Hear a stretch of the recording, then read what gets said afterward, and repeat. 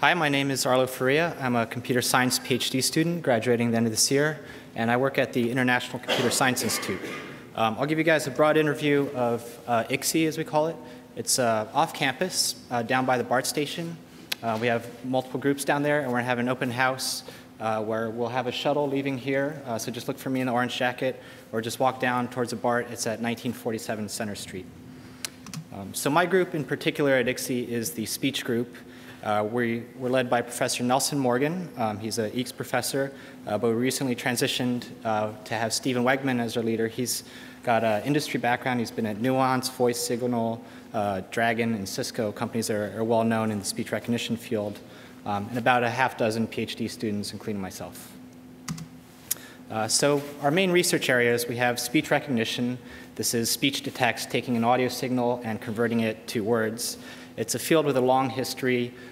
That's a system from the early 1960s at IBM that recognized just the digits 0 through 10.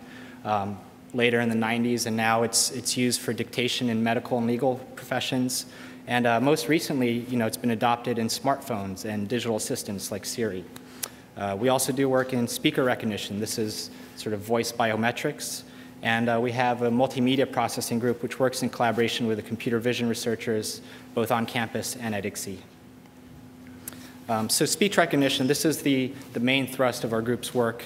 One of the projects we have is looking at hidden Markov models which underlie every single speech recognition system, but it's based on a few flawed assumptions. So here's a graphical model, representation of a hidden Markov model, where you have observations in the darker shaded squares above and hidden variables, states on the bottom.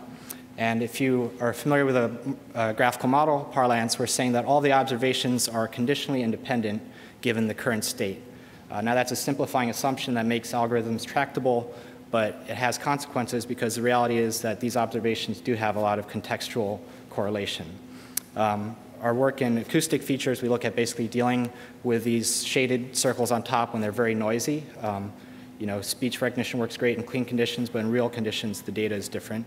There's been a resurgence of interest in neural networks. This is sort of a throwback to the 1980s 80s that's been kind of gained some excitement because of restricted Boltzmann machines and more computational power allows you to build much larger feed-forward networks. And the research that I do specifically is related to porting these systems, which are very complex and somewhat targeted to major European languages, to languages that have fewer resources. So on this map of language families of the world, the parts in blue and red are the major European languages, and the rest of the world, most of the stuff on the right, have languages with very different characteristics. In speech recognition, our work is related to robustness. Because this work is related to security, this work is funded by the Army or the Air Force Research Labs and DARPA, and we're dealing with very difficult signals collected like in jet fighter cockpits and spy airplanes. But there's also another application, which is speaker diarization, and we've done this in collaboration with the PAR Lab, building a real-time online system which, given a recording of a meeting, say, with multiple speakers, can segment and label the regions which correspond to different speakers. This helps you if you want to build a transcript afterwards and have it labeled with different speakers. A lot of the other work we do is related to this in terms of speech activity detection, language identification, and these dialogue systems where we have speakers who speak over each other, they speak with each other, and so we have to deal with this differently. A lot of it has to do with sort of speech understanding also. Rather than just getting the words, we try to understand what the dynamics are, what the intent is behind the language. And some of the more exciting work we're doing also involves looking at actual data collected by scientists who have access to brain measurements from small mammals or from patients. For example, they do surgery on epilepsy patients, and they stick electrodes while they're doing the surgery in their brains. So our goals at ICSI are we want to have more robust signal processing for realistic conditions.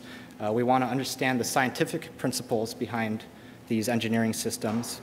And in general, we support open collaborative research. We work with a lot of international universities and also domestically.